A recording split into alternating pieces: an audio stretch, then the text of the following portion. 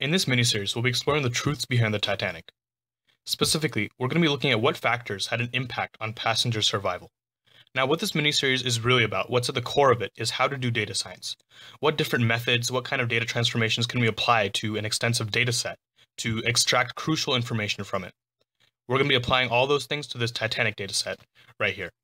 The first thing is look at what columns we have. So we have passenger ID, just a list from 1 through however many passengers we have. In this case, we see that we have about 891 passengers in the data set. Now, it's true that there was more than this many passengers on board the actual Titanic, but this is a random sample of a few passengers, and I chose this data set because it's the cleanest one I found online, the one that contains the most relevant information that ends up helping us towards attaining our goals in the end. So we'll be using it. It's sizable, so it's not like we have any size issues immediately. Now let's explore the other columns. We have this passenger class, so first, second, third class, just like you would have. The name of certain passengers, so we have some of the male passengers, some of the female passengers. We have sex, which tells you if they're male or female. We have their age, we see some are missing. Then we have this thing called SIBSPA, which is sibling spouses, how many siblings or spouses you have. Could be 1, 0, 3, we have as high as 4, could be higher. We have parch, which is how many parents or children you have on board. Could be, again, 0, 1, 2, and so on. We have your ticket number, which is not so crucial to us. It's just kind of which number was on your ticket. What is very important to us, though, is the fare, how much you paid to be on this. Of course, that's correlated to your passenger class, first, second, third. Next thing we have is which cabin you're in. The important thing we see here is we have these huge gaps, a lot of missing information, which tells us this is not very important. And we also see that in things like age and a few other columns. So we're going to deal with that. Last thing we have is embarked, which is which port you embarked onto the Titanic. There's either S, C, or Q. We'll see that later. Now, the next thing we want to try to do is figure out our immediate goal, at least our first goal. And our first goal here is going to be try to figure out whether a passenger will survive or not survive the Titanic based on some things about them that we see in this table. So that is, we want to either sort them into the 0 category, meaning they did not survive, or the 1 category, meaning that they did survive the Titanic. And we want to try to figure out whether it's a 0 or 1 based on certain things about this passenger relative to other passengers. So what can we use in this table that's going to help us? So passenger class seems like a big deal because first, second, third class kind of helps determine how much safety you had. But things like name, things like cabin, or things like ticket are kind of all the same for, they kind of are all identify a certain passenger and don't really have much bearing in whether they are survive or not. So then we have things like sex, which could be a factor. Age could definitely be a factor because it could help determine how fast you can get off the ship, for example. We have things like how many parents or children you have, how many siblings or spouses you have. That could also potentially be a factor because if you have more children, you're going to want to make sure they're safe before you consider your own safety possibly. And also a big thing that we're going to use is the fare, how much you paid. Of course, this is going to be correlated to your class because if you paid more, you're probably going to hire first class, second class rather than third class. Now, the next thing we're going to do, and something you should do very early on in these kind of projects, is make a list of summary statistics for the different columns in our data set. Now, this can be things such as means, percentages, correlations, which are the exact things that we have in our table, our little chart here on the right. But you can also include things like standard deviations, things like that, if you think that'll be helpful. So basically, the reason we do this is try to get a feel for the data. We want to try to figure out, oh, what's the mean of this column? What's the correlation between this column and this column? Because when we go forward and do our more extensive studies, such as regressions and machine learning techniques, we don't want to waste our time and do things that we could easily show early on have no relation to each other. We want to focus on factors that we have initially shown that have a little bit of proof that they have some impact on each other or that they're highly correlated with each other, either negatively or positively.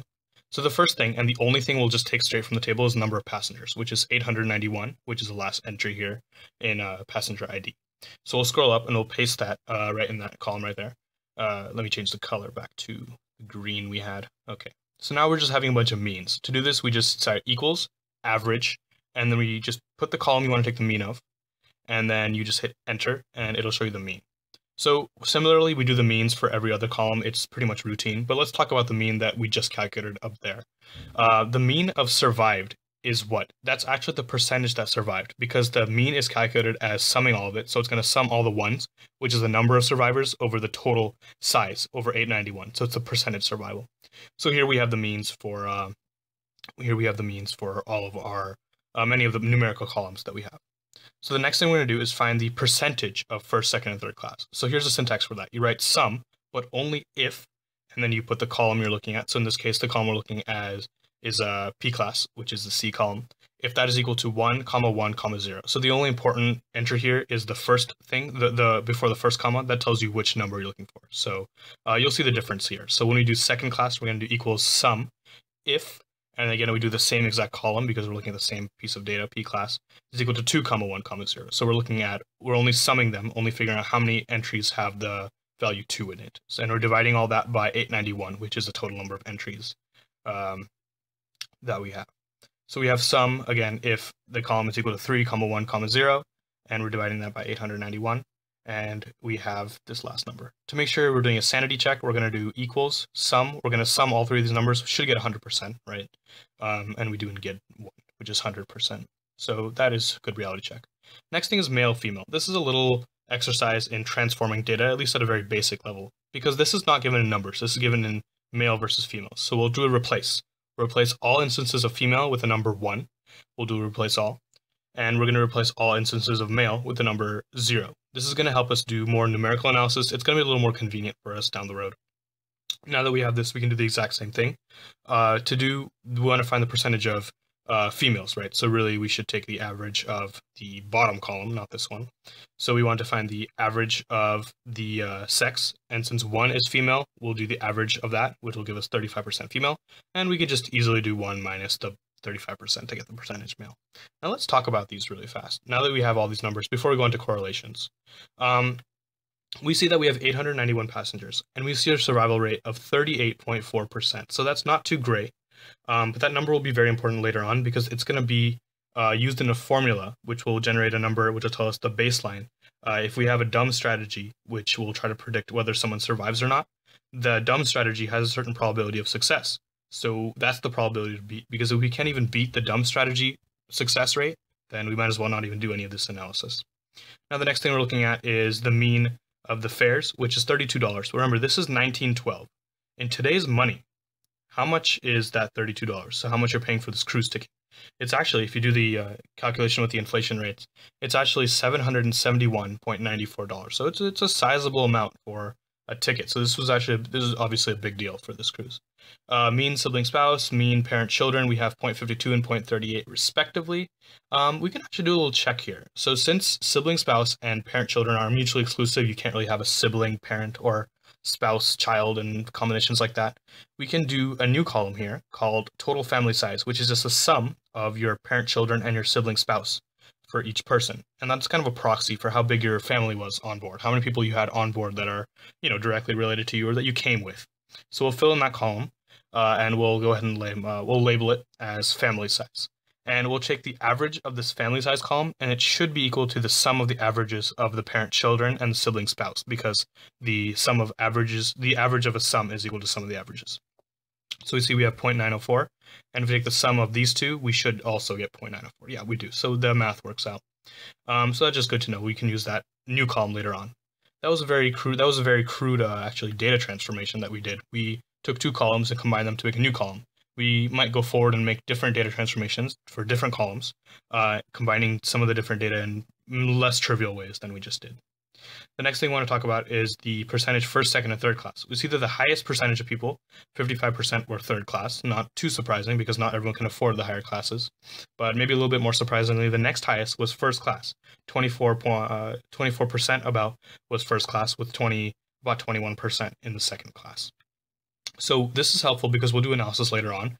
We'll basically separate people based on class and see what the survival rates are for each class.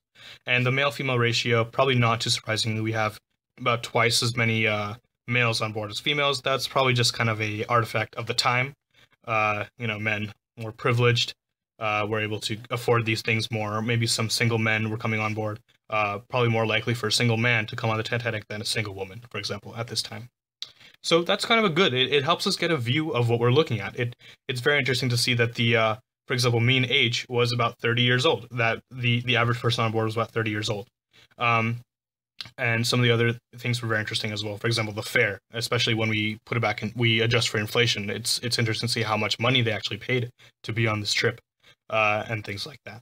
So probably more interesting now. Those are all things about one column each, not relations between columns. Now we're going to look at correlation. Basically how much one column goes with another, or whether one column has high values when another one has high values or low values. So just a kind of refresher for you guys if you don't remember, a correlation close to 1 means that the two columns are very highly correlated. High values of one occur with high values of the other. Correlation near -1 is the opposite, which means that high values of one occur with low values of the other one. And a correlation of 0 means that they're not really, they have no real impact on each other, no real effect on each other. And that probably tells us they're not really worth looking at later down the road when we do our regressions and other models. So how you do this, it's very routine again. You just go and you type equals correl, and that's an Excel function, and it just takes in the two columns that you want the correlation of. So we'll do survived versus fair. So, and we'll just fill in the other columns in that same fashion. Now, as they're being filled in here, we can kind of talk about, for example, survival versus fair is positive, which means that the more you paid, the more likely you are to survive. But it's not too strong. It's not very close to 1. The next thing is survival versus sex. So the higher, so now we have to think about it. Higher, since 1 is female, it means the more female you are, basically if you're female, you have a better chance of survival. Now we see that first negative number, -0.03. That's very small, so it's not too interesting. It kind of tells us that how many siblings or spouses you have doesn't really have an impact on your survival. Same thing with parents, children.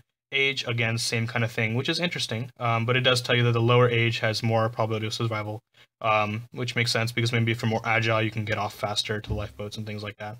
But interesting to see is passenger class is our highest magnitude one so far, which means that the lower your passenger class, you have a much better chance of survival. So basically, the more close to first class you are, the better chance of survival, not surprisingly.